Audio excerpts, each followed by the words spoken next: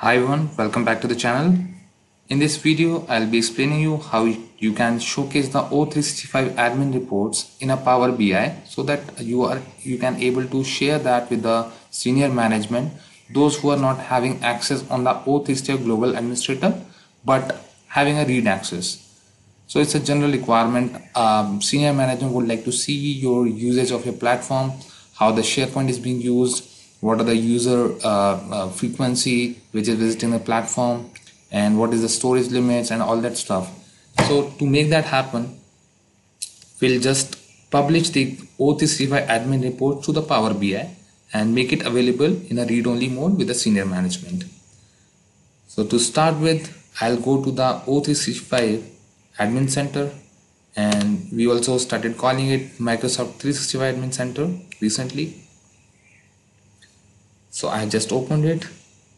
I click on show all so that I can see the option for reports. Under the reports there is one section usage. Under usage you can scroll down to M365 usage analytics. So when you click on it, it will give you an option to enable the analytics.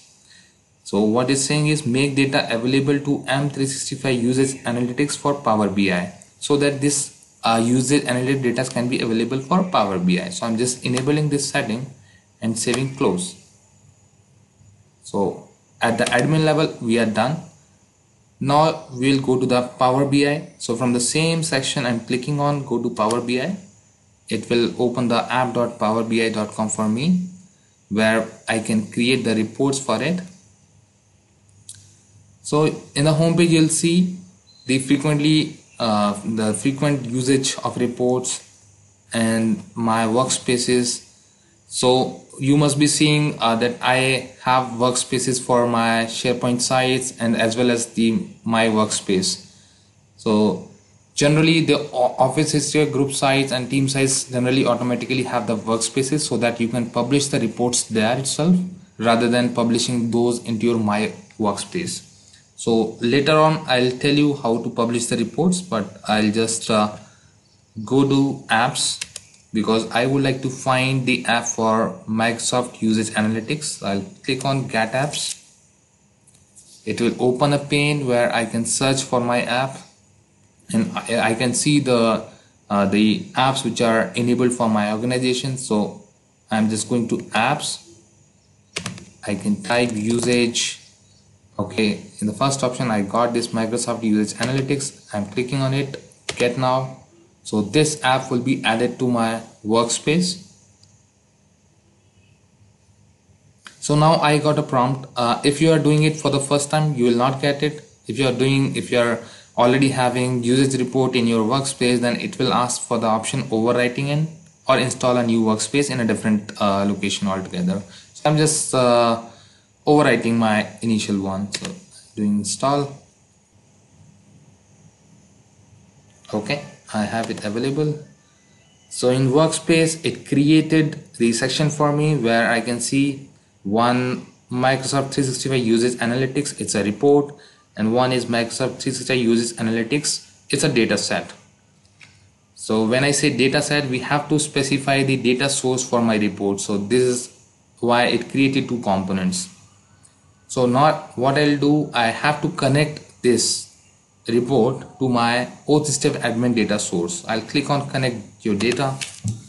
So in data it's already populating my tenant, but how you can get the tenant ID I'll show you in a while. So I'm going back to my admin center. I'm browsing to my Azure Active Directory.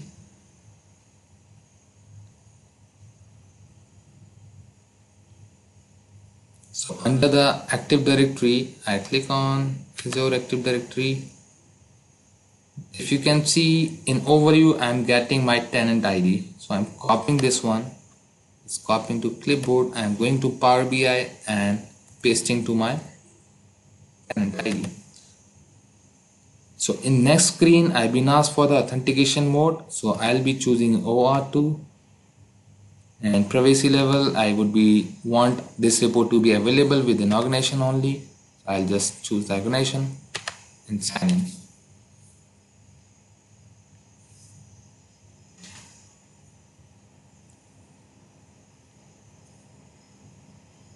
So now I have connected my data source. You can see there is a small loading circle is being run on there. So that means it's refreshing the data.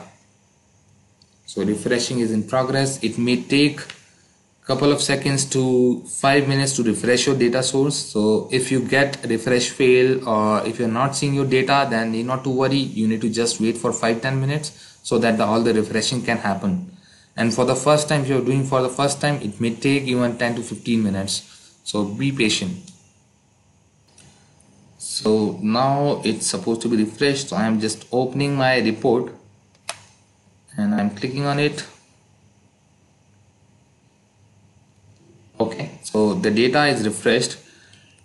So once the data is refreshed, you start seeing the stats for your tenant: usage, adoption, communication, collaboration, product usage, and all the stuff is there.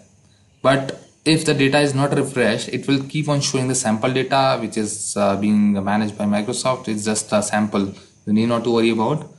So once your data is there, so you can analyze what usage your platform is having. You can go to different tabs, SharePoint, Skype, Teams, how these are being used and what are the user activities. So this is how you can manage, you can have the O365 admin reports exported to your Power BI.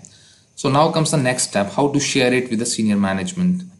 So there is a click share button where if you click on it, it will give you a pane where specifically you can type the email addresses the whom you want to share. Otherwise you can also keep it open for everyone. So, and the options, you can see there are 3 options. Allow recipient to share your reports. If you want further, recipient can share with the further users or employees, they can do that. Allow recipients to build a new content using underlying data set. So data set would be shared in that case. And the third is obvious one, sending an email notification. And there is a direct link, which is app link, so you can directly share with those people.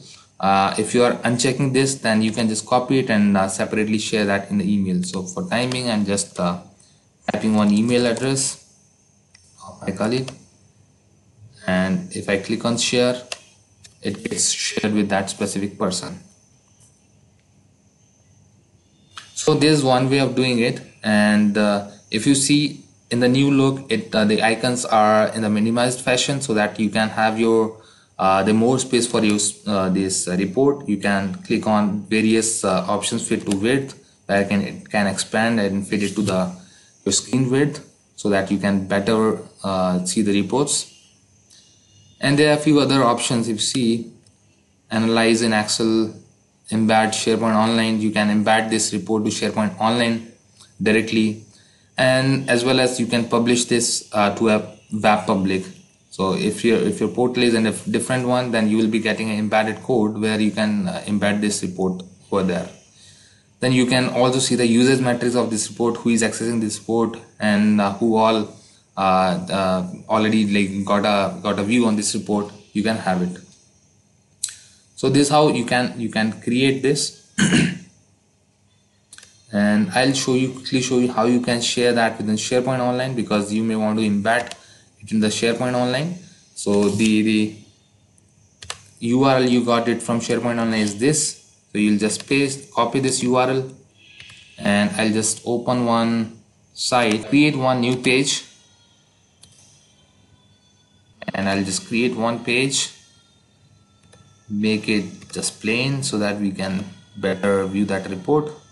And I'll add one Power BI web part to it, and in that web part, in the property, it will ask me to paste the report link.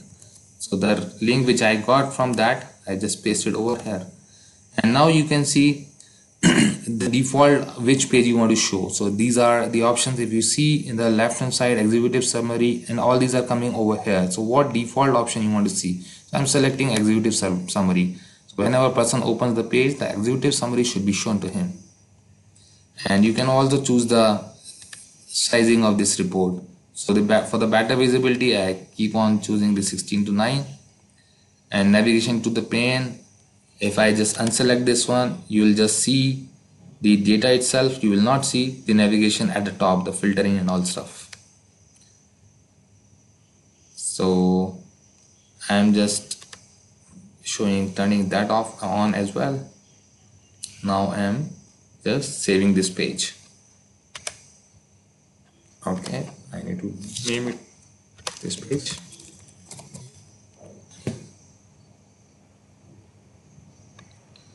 So now we have it. So we have our report embedded over here. We learned how to share these reports, and we also learned how to embed the MCCR user reports in a SharePoint site, and so that you can share with the senior management or the people who are interested in looking at the reports. So I hope you like the video. If you like it, please drop a comment and as well as subscribe the channel. Thanks everyone.